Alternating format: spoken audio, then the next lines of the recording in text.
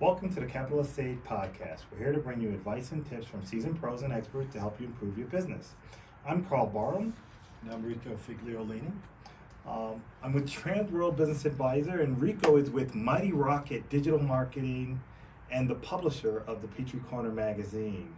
Rico, how about telling us about our sponsors today? Sure. First thing is I just want to let you know we're in the podcast studios at Atlanta Tech Park in Tech Park, Atlanta. That's right. Love the name. It's in the City of Peachtree Corners. So we're in the middle of this accelerator here in Peachtree Corners. And I was at the incubator that's out, Prototype Prime, just down the block. So this is a great hub for technology. So this is where we're at doing this podcast. Part of the Curiosity Lab of Well, Peachtree actually, Corners? the Curiosity Lab actually encompasses now Prototype Prime, along with the 1.5 mile autonomous vehicle track, and I think it's the Georgia Tech Professional Education Services that's being conducted out of there as well. Absolutely, a live lab in Peachtree Corners. Yes, Fabulous. so the only one, I should, probably one of several, but the only one in Atlanta. Yes, Wow. that's a live lab where people can actually put their autonomous vehicles and stuff in the middle of real traffic on this road. So that's where we are here, just to give you an essence. Peachtree Corners Magazine and the Family Podcast, which includes Capitalist Sage, is also a media sponsor for Smart City Expo Atlanta, which is an offshoot of the annual Barcelona event that's done internationally. So this expo happening in September is the first one in North America. Curiosity Lab at Peachtree Corners will have an off-site demonstration place that the attendees at this expo could come to and check out the track and all the stuff that's going to go on there. Because they should hopefully be done in about 48 days, at least a decent portion of that track to be able to share. But Smart City Expo is the first one of 3 years that they're going to be doing here at the World Congress Center. And it's all about smart cities and bringing it down to the people that actually would be using it in a broad way. So not just businesses. And also I want to welcome for the first time, Rhode Medical Center. They're a sponsor of our podcast as well. So they're actually opening up a place. They're entering into Peachtree Corners. Right. It's called the GMC Primary Care and Specialty Center of Peachtree Corners, and they're going to have a lot of premier first-rate primary care services and specialty services. For those people that want to know where it is, if you're familiar with the old Ippolito's restaurant, which is the building that's been completely gutted and renovated just south of the QT on Peachtree Park. That's right across from the Forum. So if you can find the Forum, you'll be able to find this medical center. And if you can find the QT or Planet Smoothie, which is in that same place, you can find it as well. That's it. Good. Thank you very much for introducing our sponsors. Today's guest is Wendy Kinney, an entrepreneur, business owner, and network and relationship marketing expert. Wendy opened the Atlanta office of PowerCore back in 1995 and has connected over 15,000 members, helping people grow their business through network and referral marketing. Just want to thank you for joining us today, and why don't you introduce yourself a little bit more to our audience, Wendy? Thank you, Karl. I'm honored, and Rico, I'm honored to be invited and to participate in this. I think you're doing good work, so Thank you. That's good. Thank you.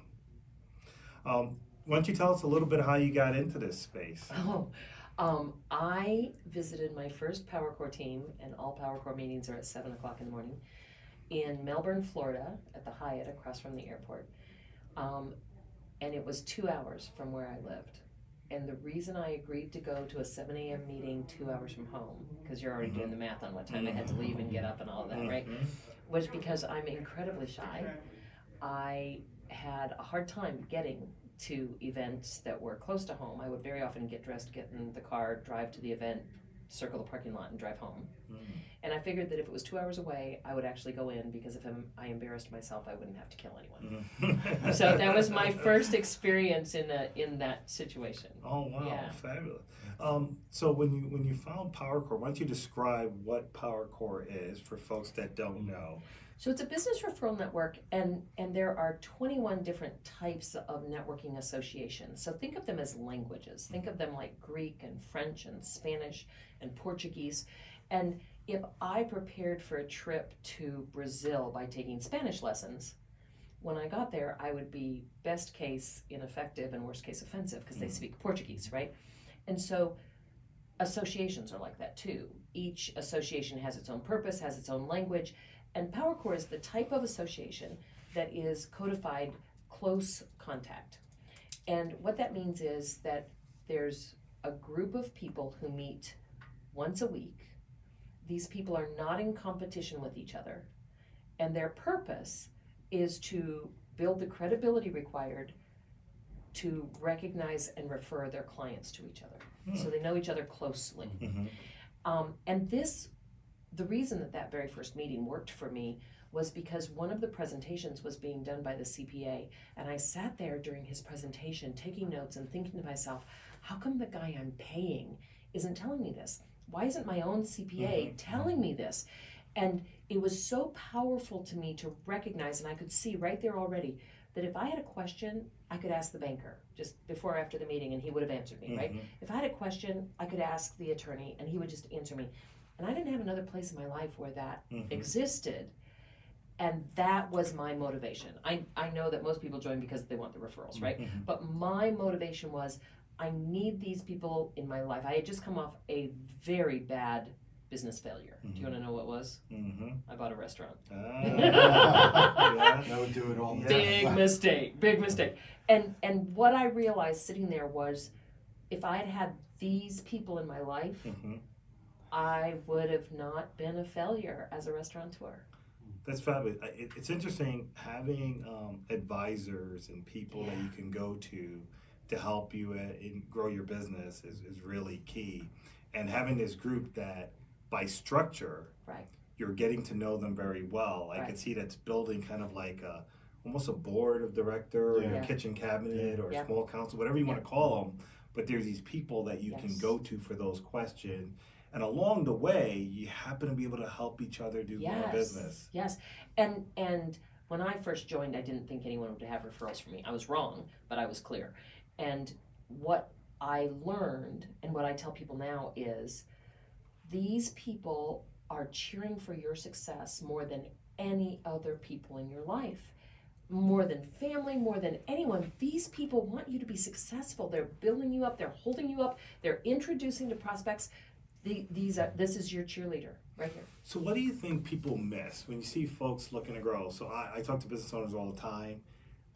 Pretty much most of them have a revenue problem. They don't grow enough men. You ask them, what do you spend on marketing? What do you do for marketing? They say referrals. I built my business on referrals. What are they missing in when they're looking at their business and how they're approaching it, and how someone that really wants to really drive their business using referrals can do? Yeah, two things. The first thing that they're missing is timeline. So someone once explained to me that the difference between a homeless person and Warren Buffett is timeline. The homeless person wonders what he's going to eat tonight. Warren Buffett knows what his grandchildren are going to eat. So the homeless person is thinking, can I get 20 bucks? Can I go to Burger King? Warren Buffett is thinking, where am I going to take my family on vacation 3 years from now? And that timeline is crucial for referrals. Cold calling is, I'm going to call you, I'm going to interrupt what you're doing, you're either going to say yes or no to me, and I'm going to move on. Referrals has a timeline, and that's the first thing people miss. They want it to be instant. Wow. Yeah. You meant? No. I mean, I didn't do PowerCore. I did another, I won't name it, did another networking group, right? The other networking group was more like, wasn't like this. I mean, they had the... I think you should name it. I really do, just because it'll be clearer. It's been a long time. Okay. It's BNI. But I just think it'll be clearer. Okay, so BNI is Business Network International, I think is what it is. It's been a long time. Okay. Same thing, 7 o'clock in the morning. We all did the 1 minute, 2 minute elevator speech. We all had to share leads. It was almost mandatory. It was almost like you were shamed if you didn't do it. And it was always typically the same type of business. Accountant, lawyer, real estate agent. Real estate agent. Yes, it's always the typical. And I just felt it just wasn't for me. And I'm a bit of an introvert, so it's... Here's my response to that. I believe that associations are like blue jeans. Not every pair of jeans fits every butt. Can I say that? Do I need to re-record No, that? okay. And as soon as you try it on, you know if it's a fit for you or not. And if it's not a fit for you, it's okay. There's nothing wrong with you, and there's nothing wrong with the jeans. So I have no illusions that anyone should belong to any one type of association. I think that's part of the reason why there's 21 types of associations. I think we all need to belong to 3 different types, but it doesn't matter which type we belong to as long as we work each type according to its purpose. Right? So finding out quickly that it's not for you, I think that's a good thing. Yeah, I don't disagree. I mean, it didn't take me too long. I think it was about 4 or 5 weeks, which I thought was long, but I thought I needed to give it a little bit more. But I find my network and my referrals come from different spaces. So I want to address how long is long enough, just in the general referral marketing thing. So I told you that I believe that we each need to belong to 3 different types of associations. I believe very firmly that we need to belong to an association where every member is a prospect. Now that would not be a close contact association. So if someone went to a close contact association selling to the people at the table and the people at the table didn't buy with them, they would think they were unsuccessful. However, it would be because they were speaking the wrong language. Right? So that's really important. So there needs to be in my marketing portfolio one association where every member of that association is indeed a prospect for me. There needs to be a second association in my portfolio where every member is a gate opener for me. A gate opener is a person who will never do business with me personally, but who's in a position to send me one referral every month like clockwork. And then I need to belong to a third association with as broad a cross-section of people as possible, and for most people that's what PowerCore is, where there's this broad cross-section of people. So watch, I've got depth in the first 2, I've got width in the second one, and that depth and width is what gives a marketing plan stability. And I believe that everybody needs to belong to those 3 things. And so here, Rico, here's I know that was a long answer to come back. Once my private clients make those 3 choices, it's a 3-year decision. So now we're coming back to the difference between the homeless person and Warren Buffett, right? So the piece here that's important is 5 or 6 weeks isn't long enough to know. It's just not. And it's long enough to know the jeans don't fit or you don't like the jeans, right? But once people make a decision, the difference between success and failure in referral marketing is being a member long enough for these people to know you. So the team I was at today, I was at Cumberland today, and David Arnold turned in a weeded business slip from a guy who was a member of his team 14 years ago, and now that he's moving to Denver, now, 14 years later, of all the real estate agents in the greater metro area, this guy knows David the best. And that's a Warren Buffett time frame, right? So when people use, there's only 3 ways to get new clients: advertising, cold calling, and referrals. When people use an advertising or a cold calling mindset in a referral marketing plan, they're always going to be ripping up these plants before the roots have had time to form. Yeah, it's a good thing to note as I've ventured out and I talked to a lot of different folks and participate in some of these different, the getting to know people part of it. If you think about it, it's hard for me to refer to you, and we've known each other for a while now. And we work together, and I know what you do, little by little, many small conversations. I know details, but I now know how to listen for things, and I'll say, hey Rico, there's someone here that you need to talk to because of a conversation we had, that if we didn't stick through this and meet every week and chat all the time, I wouldn't have known that. And you know what I find now? Now I don't know if the 3 organizations you're talking about all have to be networking, quote networking. Because what I find is that when I belong to an association, let's say the Atlanta Marketing Association, which is really good example. That's a really good example of an industry-specific association. Now, there I find value because maybe because of what I do particularly, but no, I think these jeans just fit your personality. It may be because I don't like being necessarily a member in an organization as opposed to being a board member of the organization. I want to be an effective person that can bring value to that organization, and in doing so, expand the value of the organization, and when you do that, I think when you give, then you get it. Yeah.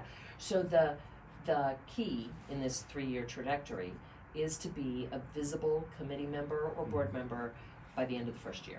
So everyone needs to be on a leadership track, a visibility track, just from the very beginning. Go find out where there's a hole that fits me, right? Because I don't want to volunteer for a board position that's onerous for me, right? Sure. Always work in your area of strength. Always work in your area of strength. That leads me to one thing that does when people get involved, it starts building credibility. Yes. And I know that's one of the important elements Yes. of getting referrals. Yes.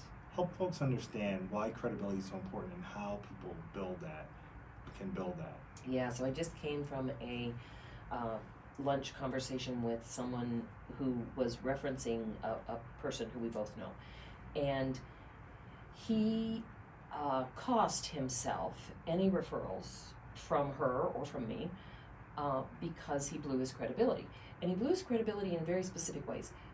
The easiest way to get credibility is to say, I'll call you at 10 o'clock tomorrow, and then do it, right? Because if I say, I'll call you at 10 o'clock tomorrow, and at 10 o'clock tomorrow I get your voicemail, and I say, hey, this is Wendy, you're going to listen to that voicemail and go, ooh, she did what she said she was going to do, right? If you answer the phone, you're going to be, okay, she did what she said she was going to do. I can count on her. If I refer to her, my clients are going to experience a good thing.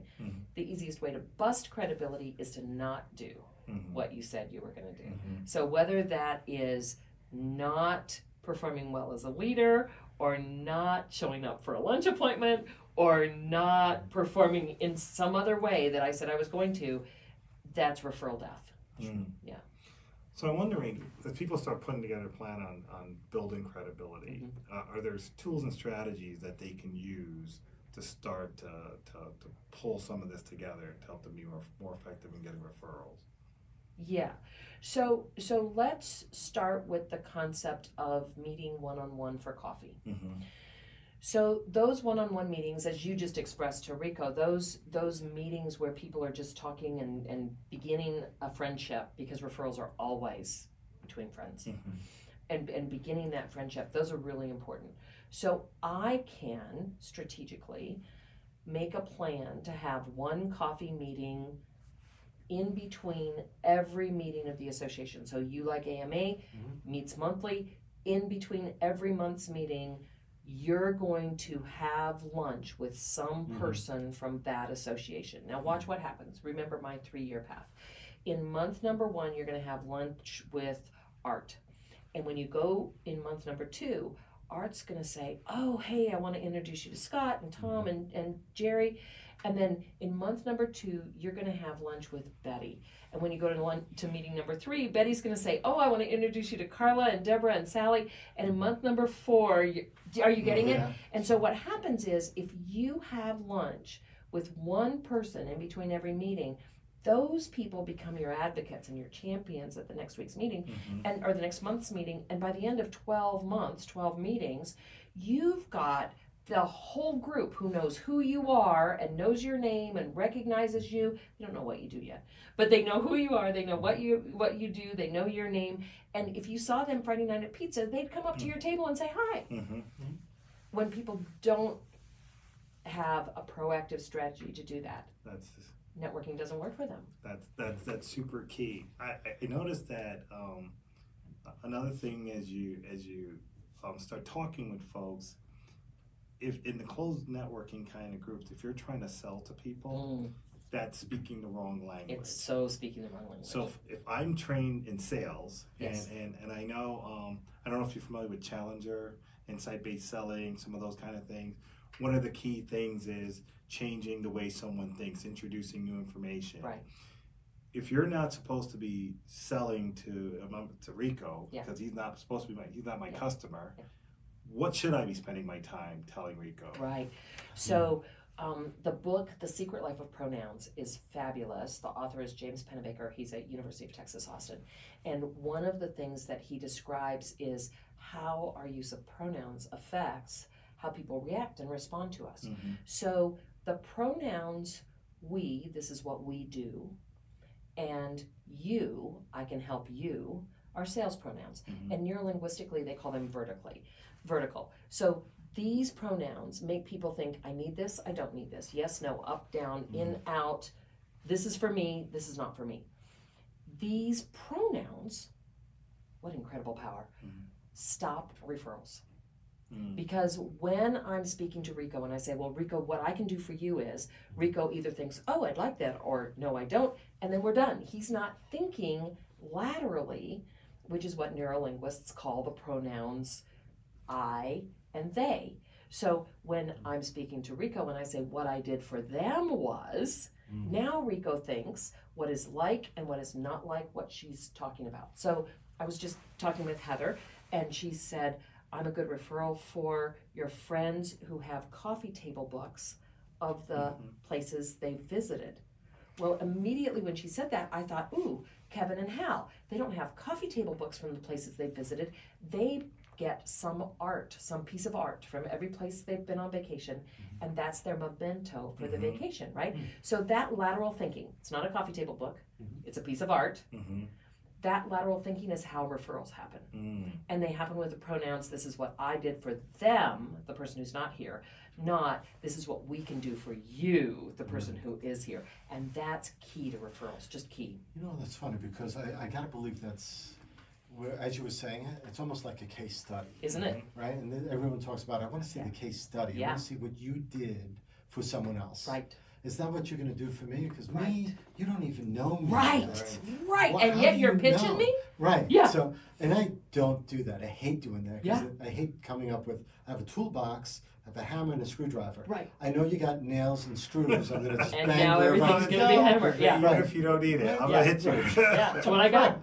So I need to know who you are first, but you don't even, you know, if at least I give you my case studies like that, right? What I did for them. Right. Then they might be able to step up and say, you know, I feel empathy, I understand. I just had an incident where what you just described happened, and now that I'm sensitized to it, I see it coming right at me. At just a networking event or meeting some people, and someone's selling, I think it was maybe employee benefits. Okay.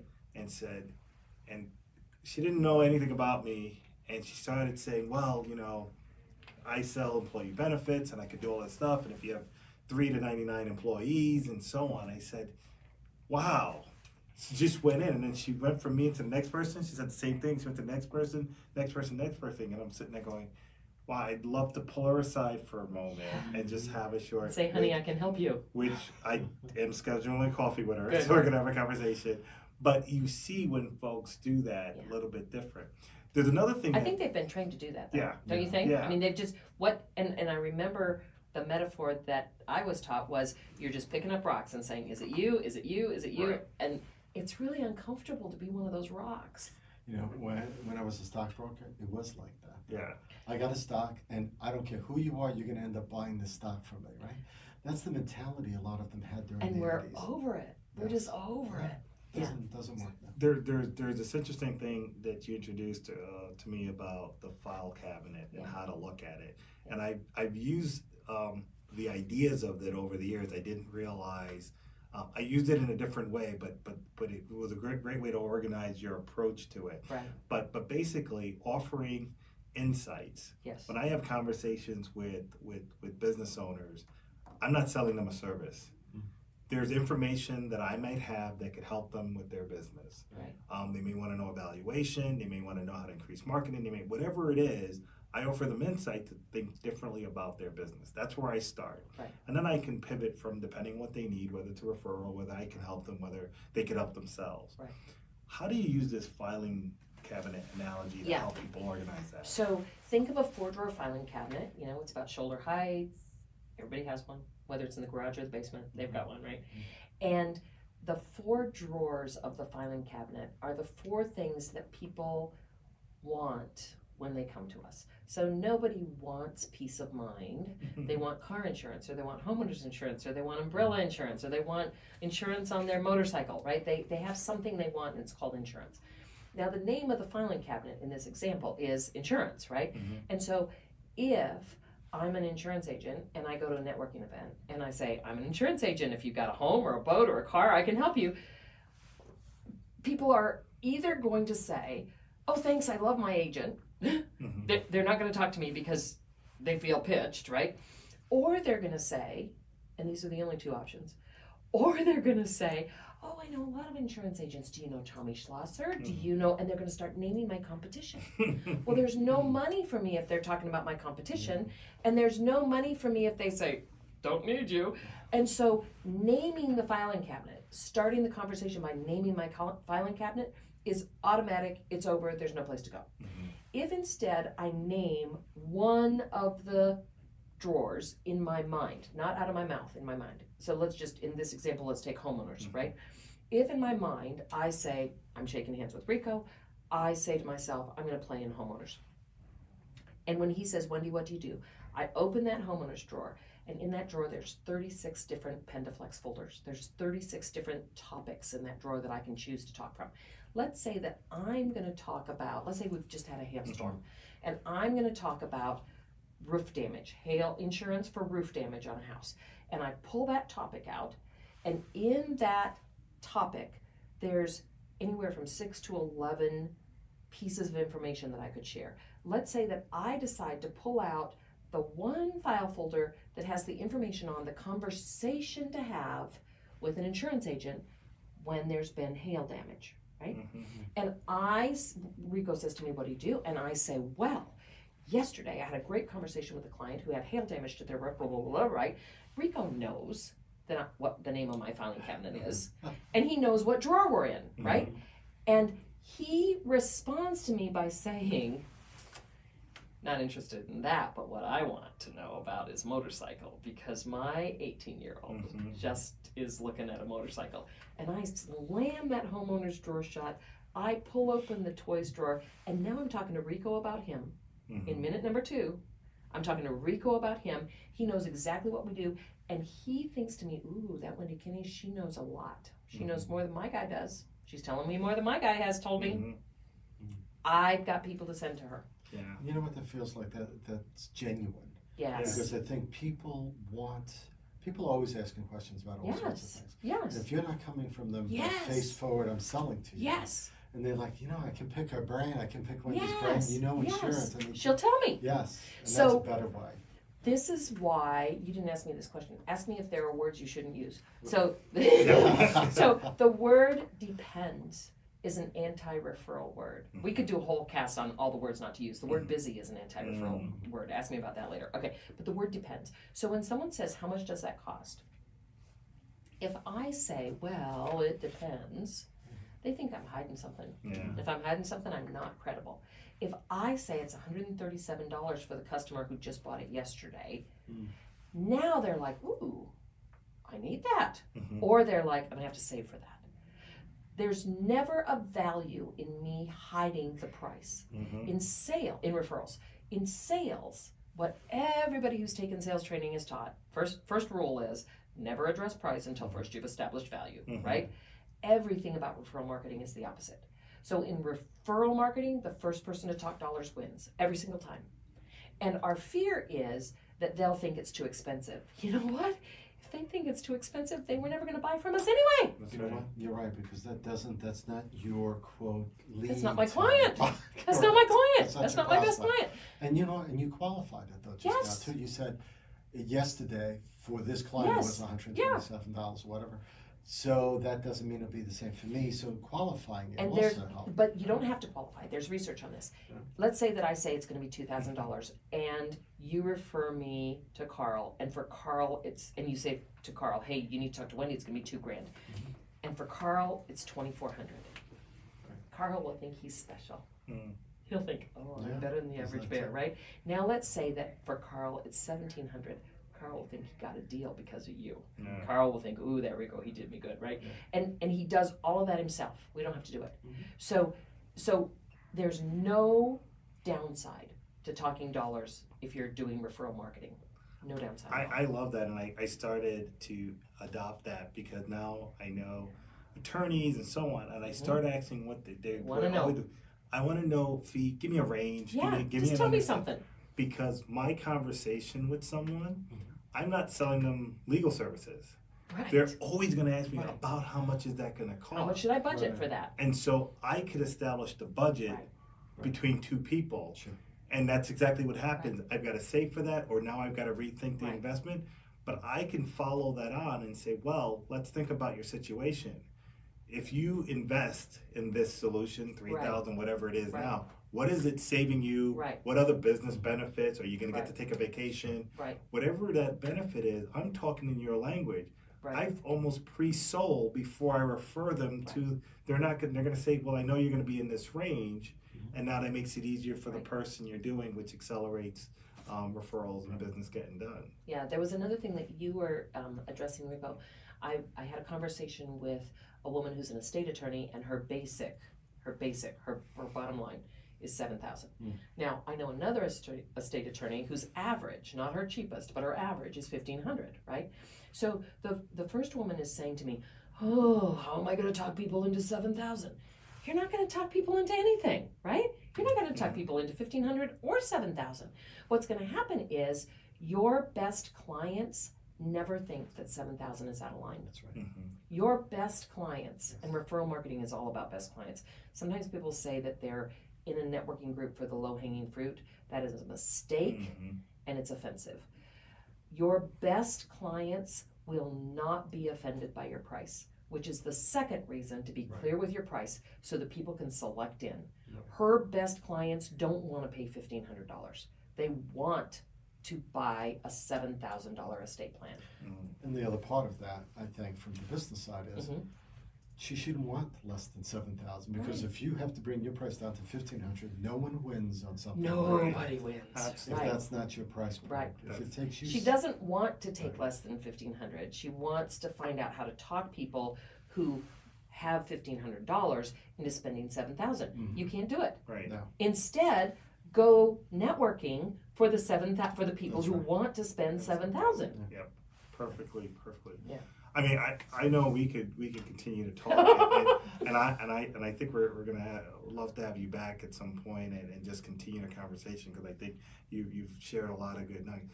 But I'm curious, what do you have going on, or there's how can people learn more about this stuff if they wanted to get it? So the PowerCore website is powercore.net, as in networking, and at the top left, there's a place where you can get the 21 types of associations. So if that is the first place that you're thinking, what are my options? Is American Marketing Association an option for me? Go get that download of the 21 types of associations. There are other places on the website where there's more information, and there's also a list there of the upcoming events. For example, in August, I'm doing a workshop on the filing cabinet. So that's something that people can look at. And if somebody wanted to visit and just take a look at and so on, how many groups there are? How do they get connected and to explore if this fits? This would be a good fit for them. Yeah. So the website is powercore.net. On the top left, there's a little thing that says new to PowerCore, and they can put their information and find a team, and I'll pick up the phone and call them. Or my phone number is 404-816-3377. And the process is everybody gets 2 visits, and that's just to try on the jeans and say, do they fit? Are these for me? Oh, fabulous. Well, I just want to thank you very much for coming out, sharing some of this knowledge. I think anyone that listens to today can take something away from it and change their approach, tweak their approach, and start seeing immediate benefit. And if they want to learn more, there's a lot of resources out there. There is BNI, there is PowerCore, but be intentional with how you use network and relationship marketing to grow your business, and there's just a lot of opportunity. So thank you today for sharing that advice with us today.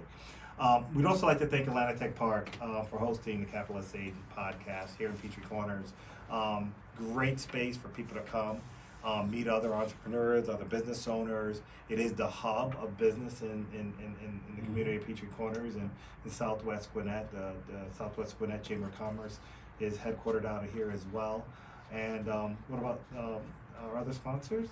The other sponsors include, as we said before, Gwinnett Medical Center, which is entering Peachtree Corners. And if you want to find more information, it's gwinnettmedicalcenter.org/PTC. And they're going to provide first-rate primary care and specialty services. So that's our main sponsor off there. And Smart City Expo Atlanta. Looking forward to that. It's coming up September. soon. Yes, September 11th is its first day. It's going to be a great event. And if you're into or want to know more about technology, IoT, smart city. If you are a company that's in sustainable or smart areas of technology, that's the place to come visit. Absolutely. All those IoT companies out there, it's definitely a place to be. I'm Karl Barham with Transworld Business Advisors. We help people find the right buyers for their business. We help them find the right businesses to invest in and just offer them general advice. Think of us as one of your board members that just helps advise you on decisions you make to help you with your business. And Rico. Sure, I do a few things. I wear a lot of different hats. So I'm publisher of Peachtree Corners magazine, which is a bi-monthly publication for the City of Peachtree Corners. Our next issue is going to hit the post office Friday.